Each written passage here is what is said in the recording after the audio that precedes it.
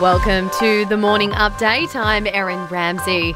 A ceasefire deal has been reached between Israel and the Palestinians after 10 days of fighting. A senior Hamas official says the pause will take effect this morning. At least 232 people in Gaza and 12 in Israel have been killed.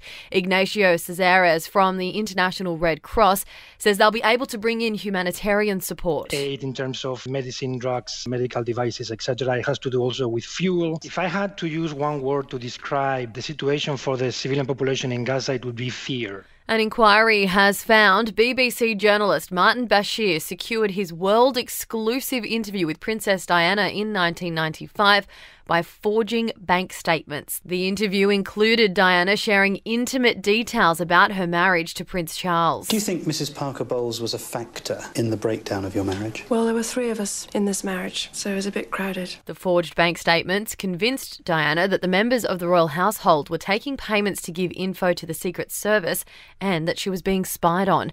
Martin Killick was a senior producer on the program. It's an explosive report, isn't it? It clearly shows that Martin Bashir was dishonest and the BBC subsequent investigation was incompetent. Martin Bashir has since apologised but maintains he would have been chosen for the interview anyway. The Australian Medical Association has stepped up calls for a major advertising campaign to encourage Australians to get vaccinated. Dr Chris Moy from the AMA is urging over 50s not to wait for an alternative to the AstraZeneca vaccine. We're seeing what the world is like and we are essentially sitting ducks at the moment. And if there's an outbreak, then we have a serious risk and then we'll be coming from behind and it's very difficult to catch up at that point.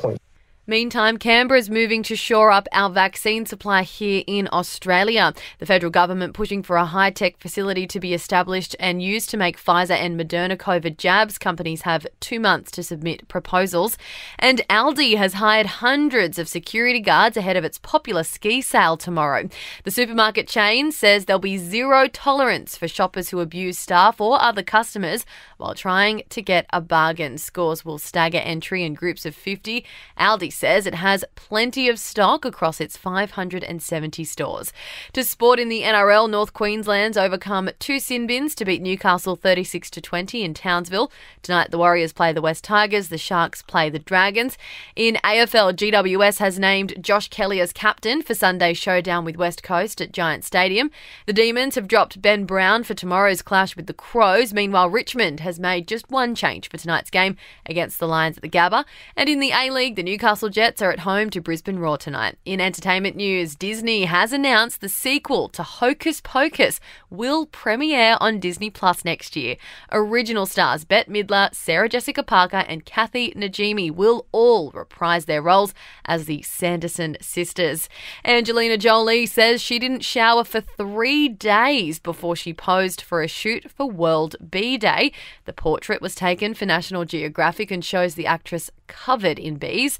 And Prince William has had his first COVID jab. The 38-year-old shared a pic on Instagram, paying tribute to all those on the front line in the UK. That's your latest from the Nova Podcast team. We'll see you this afternoon for another episode of The Update.